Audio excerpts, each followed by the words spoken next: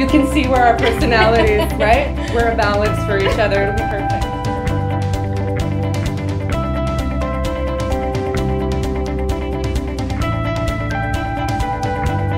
Welcome back to the Weaker Vessels table.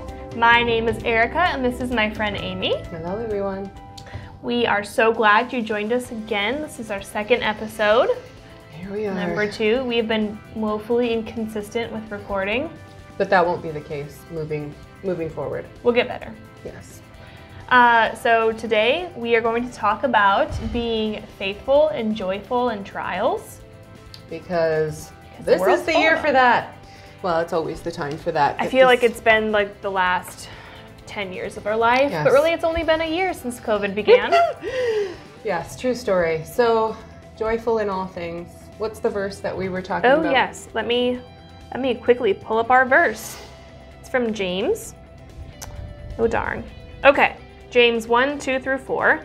Count it all joy, my brothers, when you meet trials of various kinds, for you know that the testing of your faith produces steadfastness, and that steadfastness have its full effect, that you may be perfect and complete, lacking in nothing. It's so hard to feel that when you're in it. Oh, for sure. And I think that this verse has become, thankfully, but a verse that I've been seeing more circulating even through social media and stuff, like count it all joy. And it is really tricky to feel that when you are feeling so...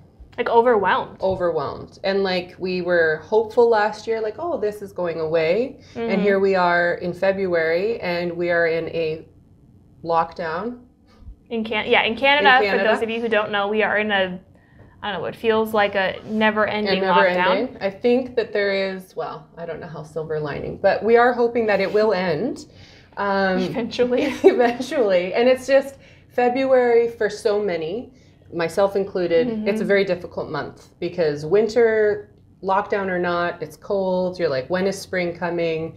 And we are being shut down. We're being removed from people. We're being instructed, stay away. Like, don't be together. This is actually a Zoom call in case you can't tell. Yes. We're not actually meeting in person. This is really, really good special effects. Yes, that's true.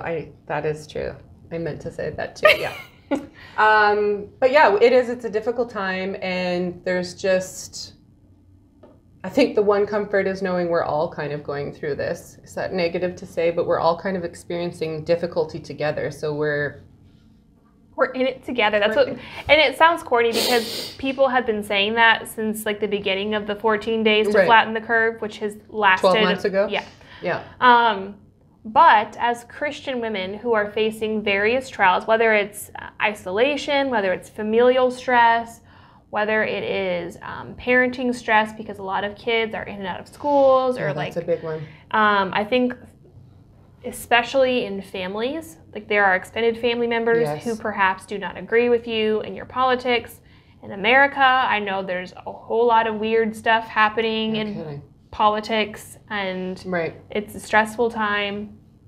So all of us are feeling it a little bit differently, like different pressures, different trials, but all of us have trials, and if we aren't currently in one, we will be in one. Yeah, it's coming. Not too long from now. Right. That's just the nature of life, right? Right.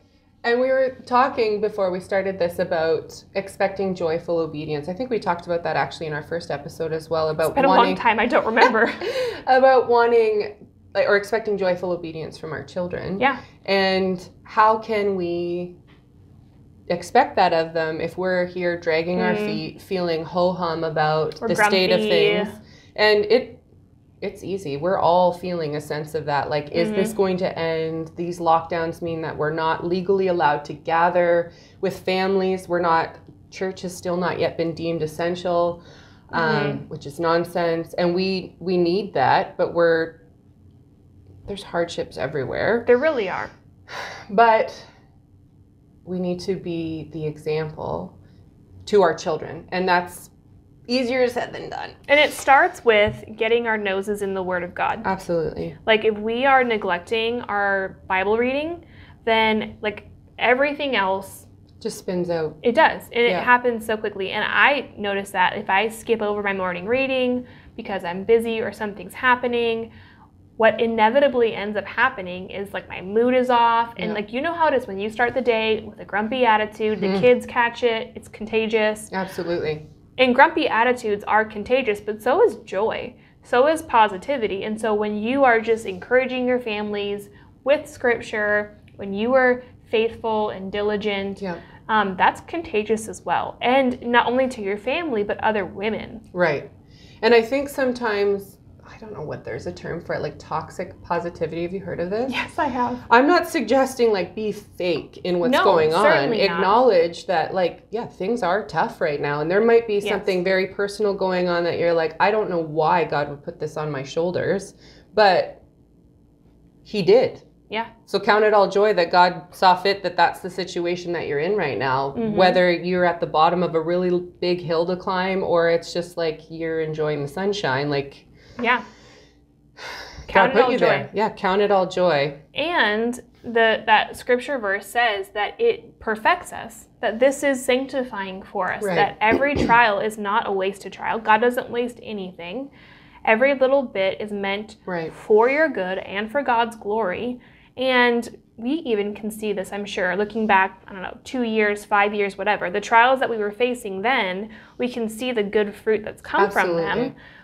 It wasn't super fun in the moment walking through them, but it did produce steadfastness and it did bring God glory. Right. And the same is true now. Right. And it prepares you for the next thing. Because as we said, there is going to be the next thing. Like hopefully it's not another ludicrous, the world shuts down business. But we don't know what is going to happen. But we do know that there is always an inevitable difficulty, whether it's a massive life event or if it's something smaller. But every little thing, like you said, you look back and you're like, oh, that's why I went through that, because now this doesn't feel as hard. Or maybe you're not the person going through the difficulty and it's a friend going through it, and you can be like, listen, this is what, and then you can offer counsel or comfort or whatever it might be. But again, count it all joy, because it does produce steadfastness, which is like, just keep saying it over and over. And I think next episode we'll talk about like Christian friendships in particular. But isn't it funny, and I was just thinking about this, how when we think about trials, it can be such a varied perception of what a trial is. It could be death or it could be birth. Right, that's a good point. We've all been through like losing a parent or grandparent and like how hard that is. But how hard also is having a brand new baby and like lacking sleep or lacking... That's so true. Yeah, that's a good distinction, because it could be like, oh, so why aren't you celebrating? You're going through this thing. But when you're in it, you're like, does that mean I can't be struggling? Yeah. They're all struggles. Yeah. And we all need to still... So trial may not even be necessarily something bad. It could be actually a gift from God, but sometimes gifts from God can be heavy. That's a good distinction. Yeah, because when you're the one going through it, you're like, well, why do I even feel this way? Yep. And it's because God wants to... He's still weeding something out in you, right? That's right. It's so true. And then hopefully, like I think of like my history, and I've had to go through various dark spots. And I think like I've been really fortunate to see the other side of those tunnels too. Yeah. Like having kids and not sleeping for 6 years. I wish that was an exaggeration. Literally almost 6 years. Yeah, I'll probably talk about that again in the future. But like it was such a huge, long trench, and I never thought I'd get out of it. And then now sleep is like the best, and I do it all of the time, and I'm able to look back and be like, what could I have done differently? How much of a blessing to get through that. That's just a very simple example that some people wouldn't consider a trial, but it was for me, and I get to see the other end, and other difficulties too, but that's just an example that not everyone would maybe consider a trial. But sometimes you get to see the other end and be like, whoa, God taught me this, and he prepared me for this. And it's a blessing. And that's why those Titus 2 type of relationships are so important, because it's the older women who have gone through the 6 years of lack of sleep who can be like, honey, this is a blessing. Yeah. Like, it doesn't feel like one, but praise God when you're up at 3 a.m. and you're still up at 7 a.m. and you've not slept any in between. Oh, I remember those days. Oh, yes. Yes, but it's true. So, regardless of what your trial might be, and it could be job loss, it could be illness right now, it could be family division, it could be and anything in between, because we know that these are some very real things going on for people that we know and far and wide. But don't lose heart. Be encouraged that God has you exactly where you're supposed to be. And maybe you won't get to see the other side of that trench for a really long time, and maybe you never will. Yeah. That's up to God. But like, count it all joy that God saw fit that you are exactly where you're supposed to be. And when you are weak, go to God's word, be praying, pray the Psalms. Like, there's such strength in just praying God's word back to him.